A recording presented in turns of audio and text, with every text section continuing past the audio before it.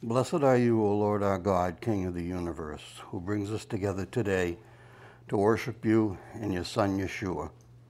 We ask for you to have your Holy Spirit be present and help us this day. Well, good day, everybody, or hello. If you want a title for this, it's going to be God's Holydays, Part 1, Passover to Pentecost. God, our Heavenly Father, and our Messiah, Yeshua, are busy working. They have been for a long time. They're working out our salvation. Their purpose is to grow the family of God. Their plan was worked out before the foundation of the physical universe. God's plan for us, you and I, begins with Abraham, Isaac, and Jacob. Jacob, who he renamed Israel. And after 430 years, the plan would move on with Moses and the children of Israel. The Holy Days represent steps in God's plan for our salvation. Be assured, God has a well-thought-out plan for the salvation of mankind. The salvation of mankind starts with his freeing, teaching, and leading ancient Israel. Ancient Israel was meant to be a shining example to the world by following God. They were to be a light to the world. Their job was to follow the covenant and show the nations how well keeping the covenant with God works. Keeping God's covenant could and would bring peace and prosperity. Unfortunately, Israel rebelled. They broke with keeping God's covenant. In Exodus 19:8, that's Exodus 19:8, then all the people answered together and said, all the Lord has spoken we will do. They had agreed to the covenant. God told them what to expect if they broke the covenant. In Deuteronomy chapter 27, verses 11 through 26, talks about that. When half the tribes of Israel stood on Mount Gerizim, and half the tribes of Israel stood on Mount Ebal, and the Levites stood in the valley, and all the Levites shouted from the valley the commandments, and the other tribes answered with shouts from the mountainsides. If you haven't read that, it's quite inspiring. They shouted out the commandments with the blessings and the cursings. This was a dramatic demonstration meant to be taught to everyone then and now. These events were meant to inspire all the generations to come. And if you think about it, you're talking about at least 500,000 people on one mountain, 500,000 on the other mountain, and however many Levites there were in the middle. That's an awesome thing. God had two plans. One for the nationhood and land grants for ancient Israel, and the second to spiritually convert, train, and adopt people into his family. The purpose of these well-thought-out plans for today is to prepare people for that transition from physical beings to spiritual beings. God sent instructions with the living word, our Messiah Jesus. These instructions are meant to change the way we think and act toward God and each other. These instructions were handed down to us through the 5 books of Moses. Passover, which we just experienced, is not a holy day. It is, however, a time of commitment.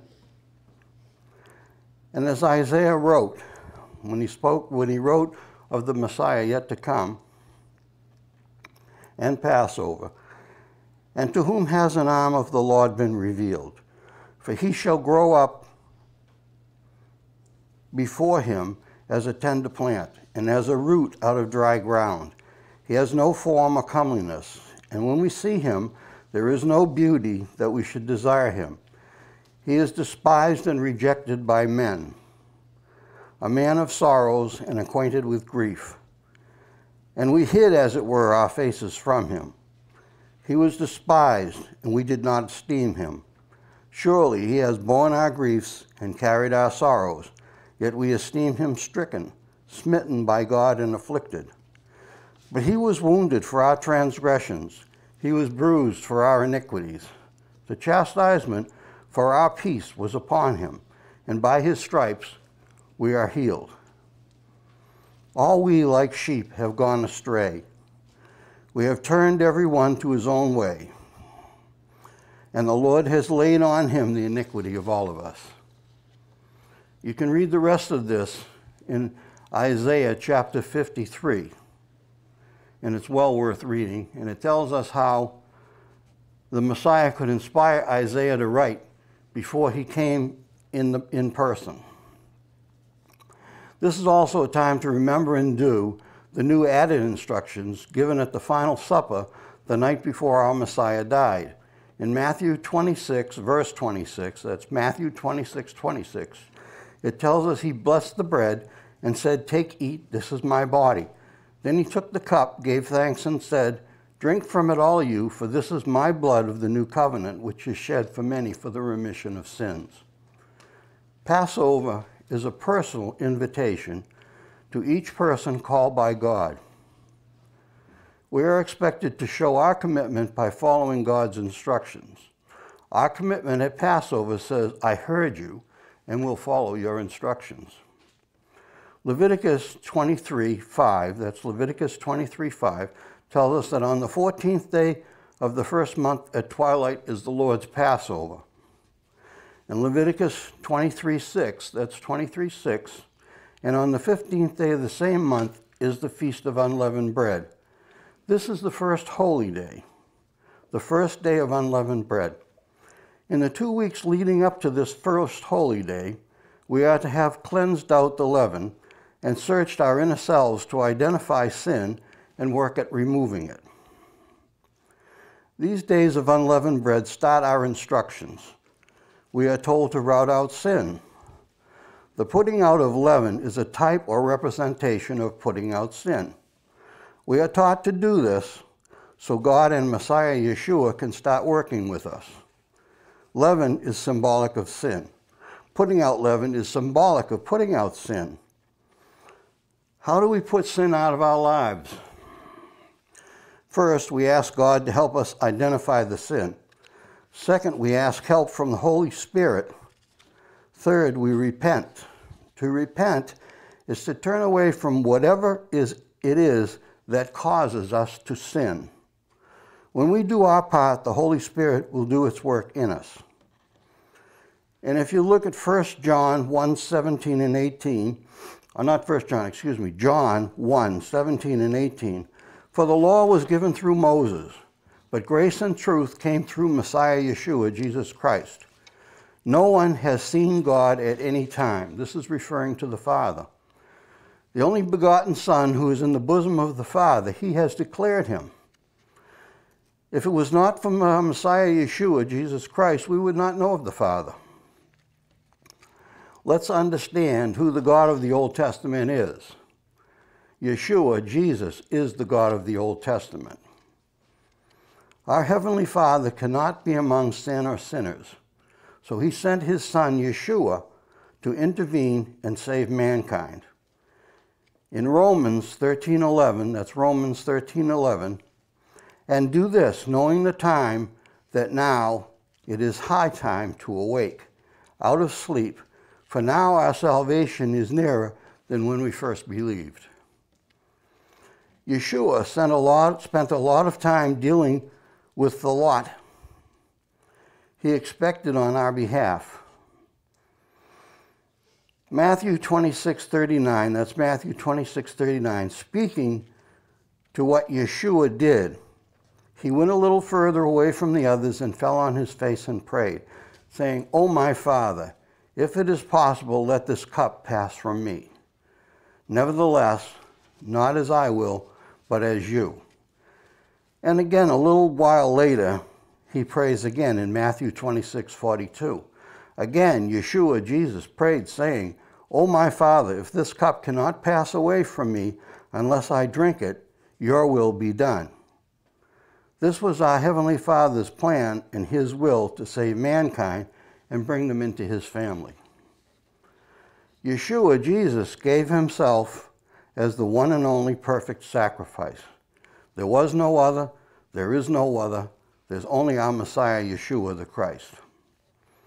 In John 1:29, that's John 1:29, The next day John saw Yeshua, Jesus, coming toward him, and he said, "Behold, the Lamb of God who takes away the sins of the world. He is and was from the beginning the Lamb of God who takes away the sins of the world." Only a perfect, sinless sacrifice could cleanse mankind of so much sin. Why did God send Yeshua at this time, at the time he sent him? Well, in Matthew 15:24, Yeshua said, "I was not sent except to the lost sheep of the house of Israel." And in Mark 2:17, Yeshua said, "Those who are well have no need of a physician, but those who are sick. I did not come to call the righteous, but sinners to repentance." In Matthew 18:11, "For the Son of Man has come to save that which was lost."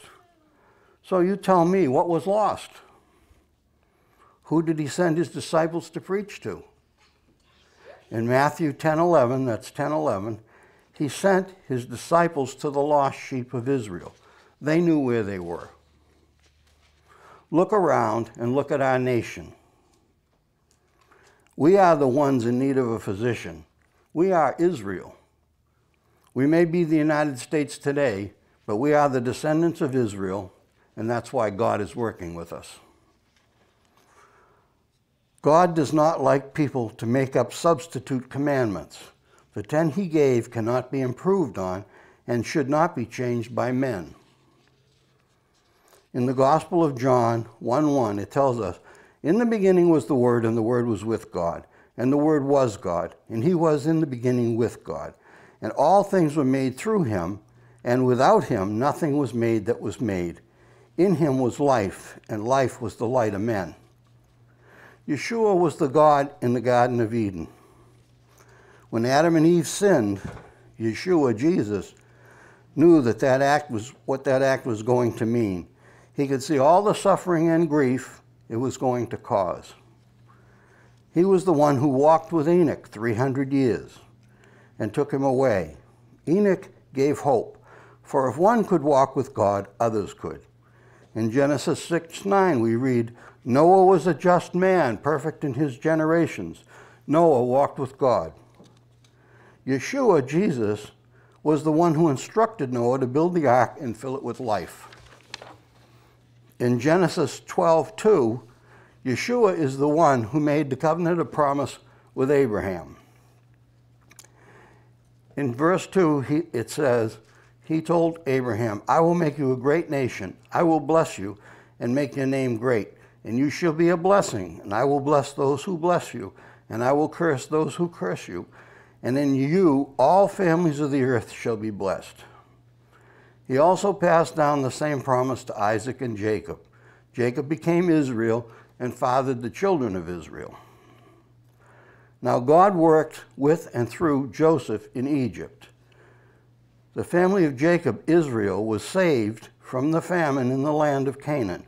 70 people, Israel's family, were invited by Pharaoh and went down to Egypt during the famine. Things went well in the land of Canaan for many years. Then came a Pharaoh who did not know or trust Israel, and he enslaved them. After 430 years, it was time to act and make the children of Israel a nation. God and Yeshua picked Moses and sent him to Pharaoh. Pharaoh hardened his heart and would not comply. This brought the plagues on Egypt. We all know about the plagues and how each was directed against the different Egyptian gods. This was done to show Pharaoh that the God of Israel is God. God wanted Israel free to worship him across the desert at Mount Sinai. During this time, Moses received instructions for the start of the holy year. The start of the new year comes in the month of Abib, when the barley is ready for harvest. You should read all of Exodus, especially the new instructions for Israel, Exodus 12:1 through 20. The instructions for when to begin the year, the instructions to pick a lamb from the sheep or the goats and on the 10th of the month, and the instructions for the proper killing of the lamb. The spreading of blood on the doorpost and lintel, the instructions for eating the Passover, and for the days of unleavened bread. Let's look and see what else is here to see and understand. Leaven is standing in for sin. There are important things to see here. First, God, our Heavenly Father, cannot abide sin in His presence. We need to remember sin is death's harbinger. Sin leads to death. When we are stuck in sin, we are dead to our Heavenly Father. And Romans 5:12 tells us, therefore, just as through one man sin entered the world, and death through sin, and thus death spread to all men because all sinned. God cannot deal with people who are stuck in sin. The second thing here is God wants us to succeed. He makes His Holy Spirit available to help us, to guide us, teach us, and give us success through this process. The lesson of unleavened bread is you can do without leaven for a week. During the same time, you should have worked at putting sin away from yourself. Sin, however, is insidious. It hides in places inside of us and has to be routed out. When we decide to work diligently to rid ourselves of sin, we need help. Our Heavenly Father, at the request of Yeshua, has made His Holy Spirit available to help us in this end time. At our time of need, He will help us. In Matthew chapter 22, verse 32, that's 22:32, but concerning the resurrection of the dead, have you not read what was spoken to you by God, saying, I am the God of Abraham, the God of Isaac, and the God of Jacob. I am not the God of the dead, but of the living. Our God is the God of the living and not the dead. In Matthew chapter 9, verse 12, Yeshua, Jesus said, those who are well have no need of a physician, but those who are sick. And then He said, but go and learn what this means. I desire mercy and not sacrifice, for I did not come to call the righteous, but sinners to repentance. Do not be discouraged. If we turn to Romans chapter 3, verse 21, we read, but now the righteousness of God, apart from the law, is revealed, being witnessed by the law and by the prophets, even the righteousness of God through faith in Yeshua Jesus to all who believe.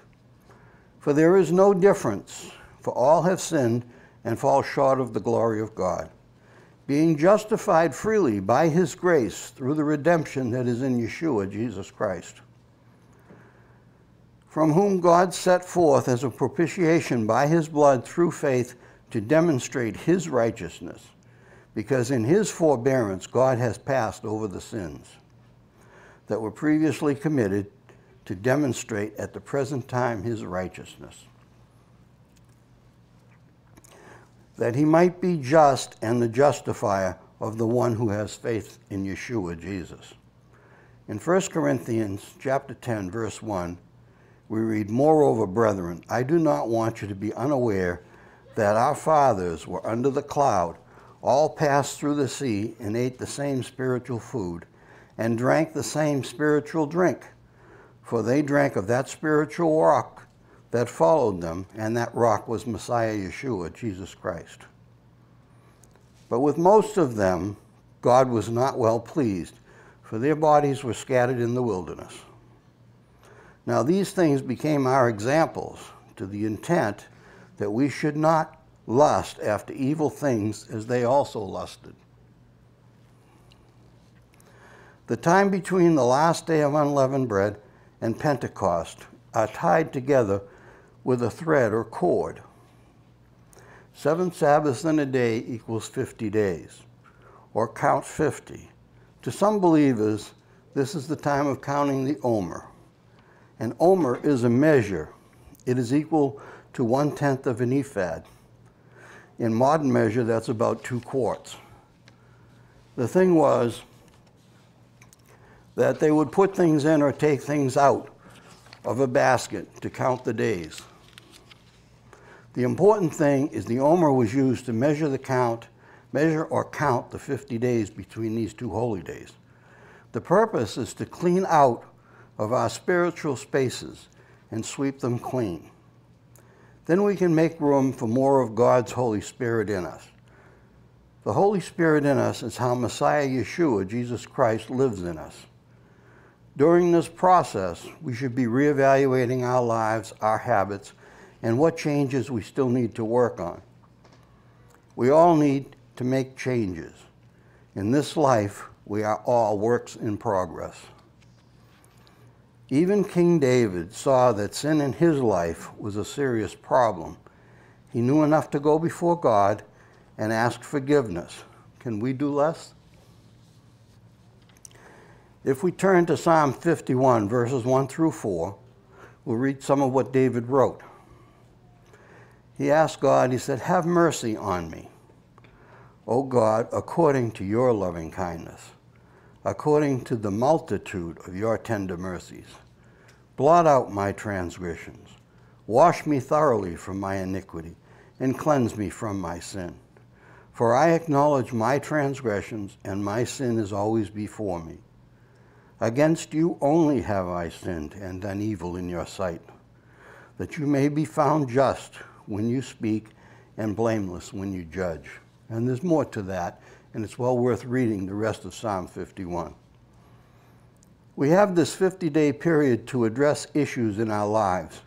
We need to bring these issues to our Heavenly Father and ask for His forgiveness and the help of His Holy Spirit in correcting our flaws.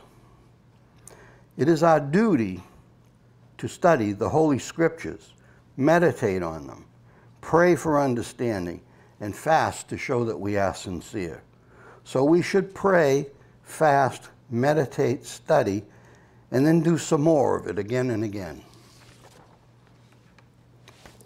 This is the way we can grow closer to God and Messiah Yeshua. We have been invited to embrace our Heavenly Father and our older brother. Let's all bow down and embrace all their instructions. This is not pick and choose. It is our duty to keep the Sabbaths, the holy days, the commandments, the statutes and laws. In short, it is our duty to keep God's covenant. If we don't know what the covenant is, we should study it and learn for ourselves. And it's in the first 5 books of Moses. Think what marvelous works were done in ancient Israel, and think what they have done for us. Stripes for healing, shed blood for cleansing, the removal of sin, and then eventually the removal of death will come. Consider the tremendous possibility of salvation and adoption into God's family. Think about their love and the sacrifice they endured for us and their awesome commitment. Is it so much for them to ask us to learn to keep the covenant? We are instructed by Paul starting in 1 Corinthians chapter 15, verse 20, "But now Messiah, Christ, is risen from the dead and has become the firstfruits of those who have fallen asleep. For since by man came death, by man also came resurrection of the dead. For as in Adam all die, even so in Messiah Yeshua, Jesus Christ, all shall be made alive. But each one in his own order, Messiah first, the firstfruits, afterward those who are Messiahs at his coming. Then comes the end, when he delivers the kingdom to God the Father, when he puts an end to all rule and all authority and power, for he must reign till he has put all enemies under his feet. The last enemy that will be destroyed will be death. For when he has put all things under his feet, but when he says all things are put under him, it is evident that he who put all things under him is accepted, that being the Father." As we move toward Pentecost, it's good to reflect on the travels after exiting the sea of ancient Israel. And let's look at some of the miracles our Messiah arranged on the trip through the desert. Starting in Exodus 14, verse 30, that's Exodus 14:30, the last day of unleavened bread, "Thus Israel saw the great work which the Lord had done in Egypt. So the people feared the Lord and believed the Lord in his servant Moses. And the Egyptians will trouble you no more. They were swallowed by the sea. In Exodus chapter 15, verse 22, Israel complained. The bitter waters were made sweet. Moses was given instructions and put a piece of a tree in the water to sweeten the water. The next miracle in Exodus 16, verse 13, Israel complained. They didn't have enough food. God sent quail in the evening and manna, the bread from heaven, in the morning. All were fed. In Exodus 16, 13 through 18, 17:6, Israel complained, and the Lord said to Moses, Behold, I will stand before you on the rock in Horeb, and you shall strike the rock, and water will come out of it, that the people may drink. Moses did as he was told, and struck the rock, and water came out of the rock, and all Israel's thirst was quenched. Then in 17:8, we read about Joshua and how the Amalekites bothered the Israelites. And God gave Moses instruction to hold his rod up, and Joshua would have victory. And when he got tired, Hur held up one arm, and Aaron held up the other arm, and they put a rock under him to sit on, and Israel prevailed. And Joshua had a victory by God. Then came, in Exodus 18, Jethro's advice. He watched Moses, his son-in-law, and how much he had to deal with and how difficult it was. And so he took him aside and he said, let me give you some advice, and God will say that this is right. And so he told him how to set up judges over 1,000, judges over 100, judges over 50s, and judges over 10s. Jethro's advice set the judges in place. They judged Israel until the time of the kings. And then in Exodus 19, they finally get to Mount Sinai. That's the next holy day, and those instructions are yet to come. For us, the Passover sacrifice of our Messiah is the cornerstone of our salvation. If not for Yeshua, Jesus, we would have no way to become spiritually cleansed. We would be forever lost. We would be destined for the second death. Thankfully, our Messiah and our Heavenly Father would have none of us lost. They have a great plan for our salvation. Our Heavenly Father gave Yeshua a mission and a commission to bring us to repentance and save as many as He can. Who is He to save? First, the lost children of Israel, and then the nations. This time now, before Pentecost, is our time to work at growing closer to God. We need to open our hearts, open our minds, and let the Holy Spirit do its work. In Revelation 21, verse 7, that's Revelation 21:7, tells us, He who overcomes shall inherit all things, and I will be his God, and he will be my son. We are in training to be kings and priests in the coming kingdom of God. Along with this message, I would suggest reading Psalm 1 and Psalm 8 because they both relate to it. So I will end with this blessing known as Aaron's blessing, which is Numbers chapter 6, verse 23 on, where God instructed Moses, Speak to Aaron and his sons, saying, This is the way you shall bless the children of Israel. Say to them, The Lord bless you and keep you. The Lord make his face to shine upon you and be gracious to you. The Lord lift up his countenance upon you and give you peace. So they shall put my name on the children of Israel, and I will bless them. Thank you for your time and patience.